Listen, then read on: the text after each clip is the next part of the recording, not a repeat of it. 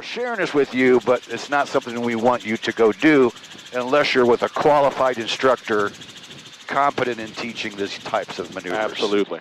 We're not going to fall out of the sky if we don't have the speed. However, we need to know what the characteristics of the helicopter are to get to that condition. Right. So we're setting up for our 0-0. Well, 0-40 as I would like to cover, because it's our recovery height at this, or 400 feet will be our recovery height. That's the top of our height velocity diagram to accelerate. That's when you will accelerate. That's where we will around accelerate. 400 feet, you'll pick up so we can do a standard flare. Exactly. We want to pick up that speed. So we're at 60 knots, 2,300 feet.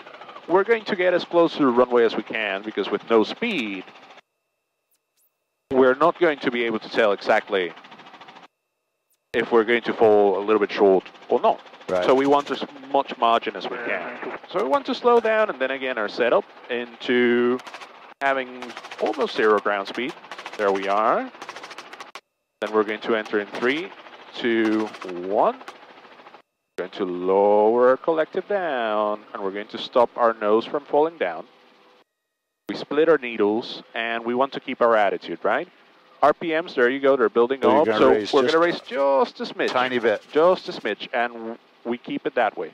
We said 1,300, we're going to push our nose forward, 1,300, nose forward, collective all the way down. We accelerate, accelerate, accelerate, accelerate, accelerate. There we go, 45 knots, we're going to flare, flare, flare, introduce, level, and pull.